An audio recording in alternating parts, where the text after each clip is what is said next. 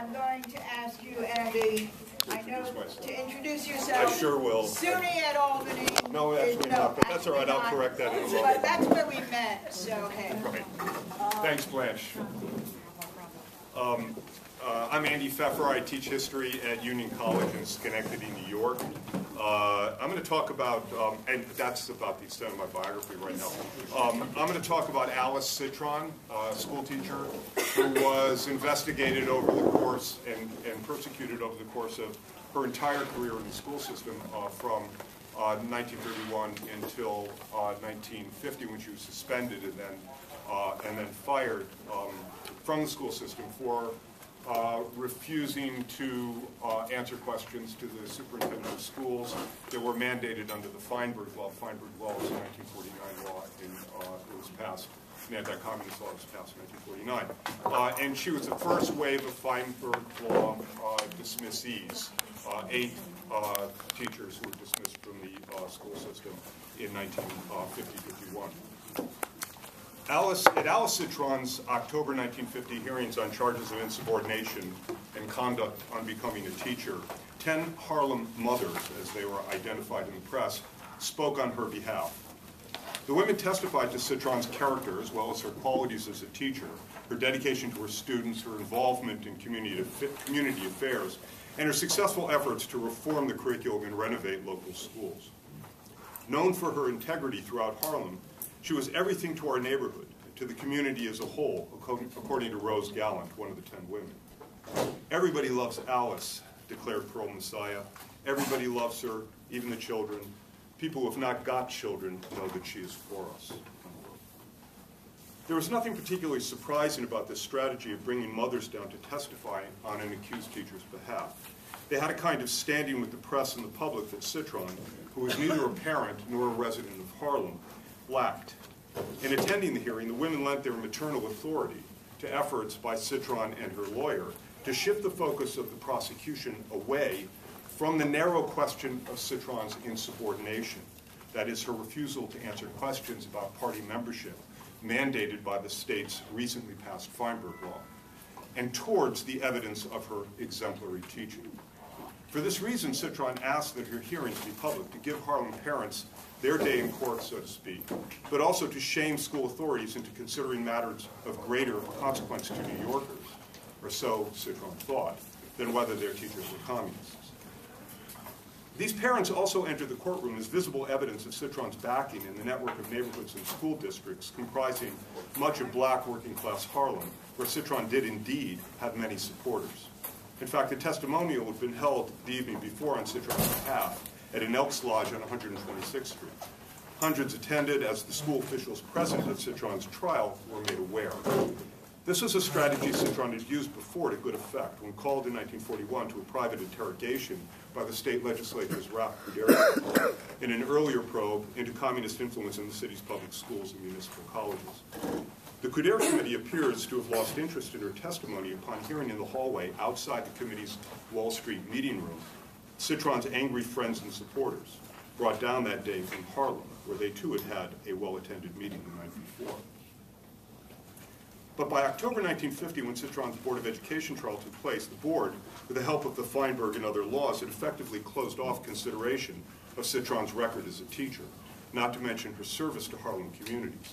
Instead, it merely needed to show that her refusal to answer questions about her association with the Communist Party violated the law. The law, by that point in the history of the Red Scare, took care of the rest, supposedly having already established that such associations committed her to acts of classroom indoctrination and to the party's alleged agenda of violent overthrow of democratic government.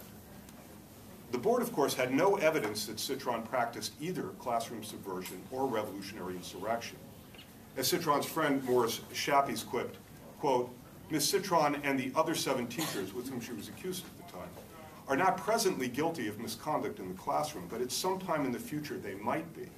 So they ought to be fired now before they can be guilty." Shappies called these preventive dismissals. Citron and her lawyers knew that it would be an uphill battle to shift the terms of her indictment from this matter of guilt by association or by anticipation, as the lawyer for another accused teacher put it. And the appearance of the Harlem Mothers can be seen as a last-ditch attempt to do just that. Should I stop or should I go? Stop. Still, it's not as if the board didn't care about Citron's record, and one might argue that the Harlem Mothers reminded Citron's accusers of exactly what it was they were firing her for. In this sense, the women's deployment as sources of maternal and communal authority may have even hurt Citron's case, for their presence recalled Citron's highly successful career organizing Harlem parents into an effective force in school politics, a constant thorn in the side of the managers of the city's public education system, as well as a source of embarrassment for conservatives and liberals, corrupt politicians and reformers alike. The appearance of the Harlem Mothers, and Harlem Mothers should always be in quotes, that's the way the press characterizes it. The appearance of the Harlem Mothers also signaled a subject position that Citron and her supporters were forced into, a gendered one, shaped not only by the assertion of maternal authority on the part of her defense team, but also by the abiding prejudices of the judges and prosecutors seated before her, who viewed mass mobilization in Harlem of mothers, communities in distress, and communist teachers as a threat to the rational order of law and deliberation that continued much of masculine, or that constituted much of masculine public authority. As a teacher and union activist, Citron could be found at the center of most popular front school reform in Harlem, where she taught from 1931 until her suspension in 1950. Born in 1908 to immigrant Jewish garment workers living in Omaha, Nebraska, Citron was raised in Harlem and the Bronx. Following the path of many first-generation working-class women, Citron graduated Hunter College in 1928. In 1931, she joined the teaching staff at PS 184, then a grammar school on 116th Street between Lenox and Fifth Avenues, and remained there for her entire 18 years in the system. She recalled being, quote, shocked at the hunger and despair in the eyes of the boys and girls, unquote, when standing for the first time before her second grade class. A transient hotel, as she put it, that indifferent teachers passed through on temporary and often punitive assignment, PS 184, like many schools in the district, was in deplorable condition, much worse than counterparts elsewhere in the city. No new grammar school was built in Harlem between 1909 and 1938, and the ones in operation were so overcrowded that many ran on 2 or even 3 sessions, some of them only 4 hours in duration. In 1935, most Harlem schools lacked adequate toilets and washrooms, still provided only unheated outdoor facilities with no place for children to wash up. The city fire commissioner rated 4 school buildings fire traps. When one principal arrived in spring of 1935 for his new position at PS 5, a primary school just off the campus of City College, he found, quote, the building in such condition that it was a disgrace. The halls and stairs were used as urinals at its worst. The whole building stunk. You opened the front door and you entered a charnel house, unquote. These conditions led Citron to join Harlem parents in organizing their first Parents Association in 1932. With Harlem residents backing her and with the help of fellow members of her union, Local 5 of the American Federation of Teachers, Citron then began to force the issue of school conditions before the Board of Education, at the time populated by Tammany appointees notorious for using the school system as a source of graft, patronage appointments, and no-bid contracts. Finding the racism of texts assigned to her classes deplorable, Citron and her colleagues wrote new lesson plans that revised the teaching of African American and African history and culture.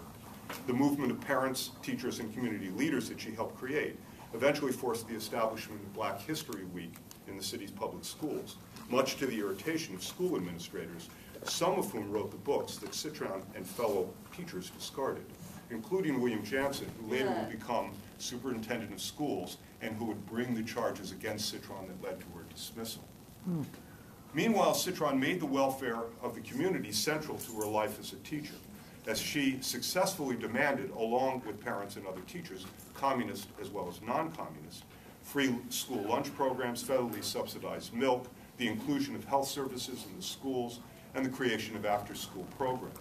She also took on extracurricular responsibility for the welfare of her students and regularly visited their homes, conferring with their families and helping them participate in the education of their children. Always available to parents for children in crisis, Citron dug into her own pockets to cover school books, lunches, milk money, and bus fare. It was not surprising that, as one of the Harlem Mothers attested, Citron could not walk down Lenox Avenue without being recognized and engaged by local residents. Many considered her an integral part of their families. Yet if, according to the Harlem Mothers' testimony, Citron's presence in their communities, schools, and families made her kin of sorts, at the same time it made her the target of school administrators for whom such kinship might be a problem. In the spring of 1933, the superintendent of schools brought charges against her for deficiencies in loyalty, courtesy, and self-control. His main complaint was that she had failed to speak up in the board's defense when, at a meeting of the Harlem Parents Association, a local resident denounced conditions in Harlem schools. That's not Citron herself, but somebody else in the audience. Clearly, her loyalties were improperly divided. And then again, such loyalty worked both ways. Her ability to bring out supporters in large numbers for mass actions, as communist teachers called their well-organized demonstrations, was a major administrative sore point. It was often at the head of a crowd of parents, teachers, and students that Citron forced issues onto the agenda of the city's public agencies. When in 1936, a white principal allegedly beat a black teenager for accompanying his younger cousin into a restricted section of the school building, Citron led the protest demanding the principal's removal, including a mock trial at the Abyssinian Baptist Church and demonstrations at the school's entrance. The principal, an avowed racist, obsessed with discipline and routinely hostile to parents, eventually was transferred, but the campaign raised a storm of indignation about the tactics used by communists to accomplish their goals. The Teachers Guild, an explicitly anti-communist but liberal and social democratic union that split off from Local 5 in the fall of 1935, charged Citron's union, that is Local 5, the remainder of Local 5, which they alleged was communist-led, with, quote, promoting race riots and class war, unquote, by joining Harlem parents and community leaders in demanding an investigation of the principal's actions.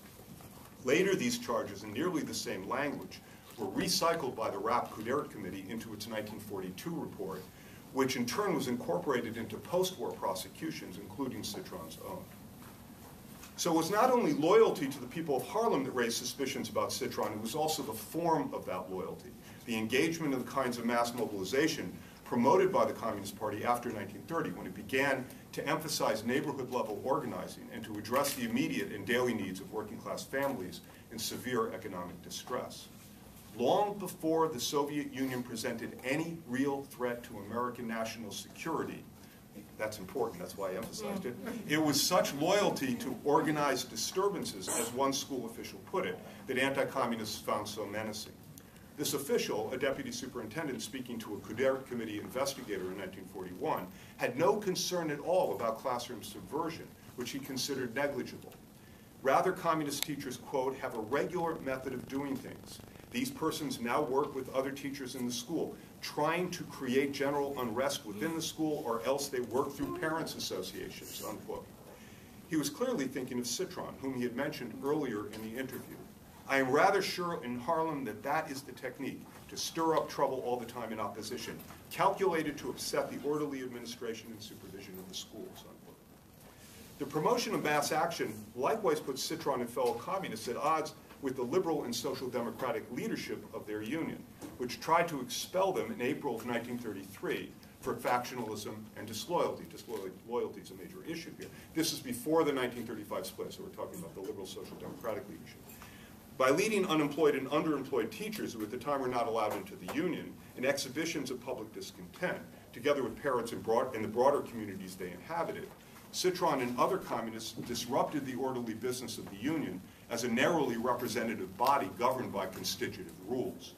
What is more, such rule-violating mobilization of the disenfranchised, the liberals argued, disclosed a hidden interest in even broader social disruptions. Communists didn't care about the success of the union at representing its members' interests. Rather, they were devoted to fomenting class war and violent overthrow.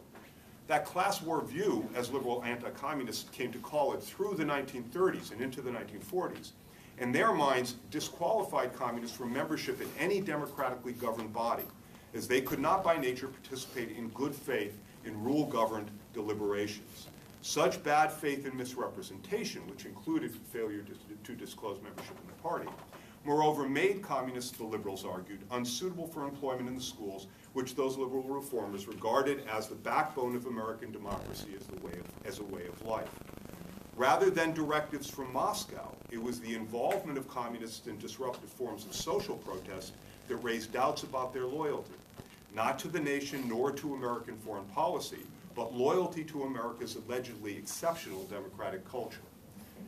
At the same time, as historians Robert Schaffer, Van Goss, and Kate Weigand have pointed out, party activism in the 1930s, though by no means oriented toward classically feminist issues, the party was not good on feminist issues, was nonetheless structurally gendered.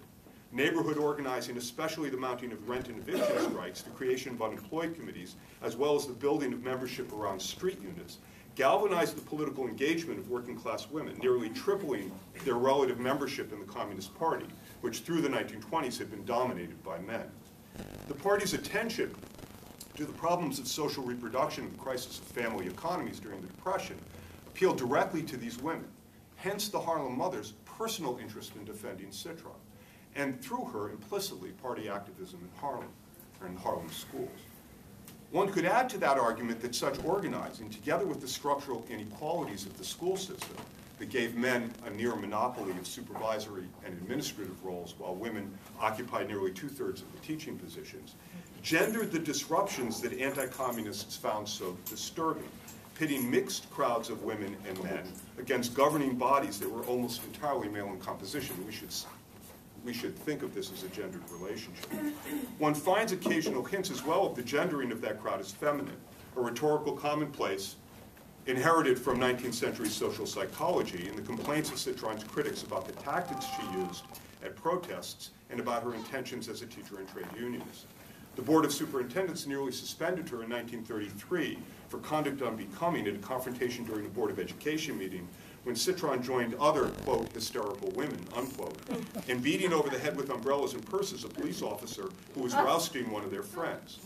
Even the New York Times later acknowledged that the riot in Education Hall, as the New York Times termed it, probably was caused by the high-handedness of the board itself, which, according to witnesses, set the police on the assembly of teachers and parents gathered to claim a voice at what they thought was an open meeting. The charge of conduct unbecoming a teacher leveled by the superintendents against Citron officially was for hitting the policeman with her umbrella. But it was Citron's willingness to bring that crowd of hundreds of unemployed teachers and parents to the meeting in the first place that was the real crime. In 1950, Citron did not consider herself on trial for her gender. Among the ulterior motives she perceived in the witch hunt were anti-Semitism, union busting, and racism. She wasn't wrong about that, but not sexism or misogyny. Yet one can discern a subtle and complicated connection between gender, politically and structurally understood, and her prosecution as a communist. Through her commitment to, and her persecutors' fear of, popular mobilizations in Harlem and elsewhere, signified by the testimony of her women supporters. The Harlem Mothers' appearance then was further evidence for the prosecutors of Citron's underlying guilt. Her peculiar kinship to the people of Harlem, her allegiance to the uncontrolled and uncontrollable force of the crowd, and her willingness to engage in rule-violating behavior that called into question institutions of civic authority created and run by men. Thank you.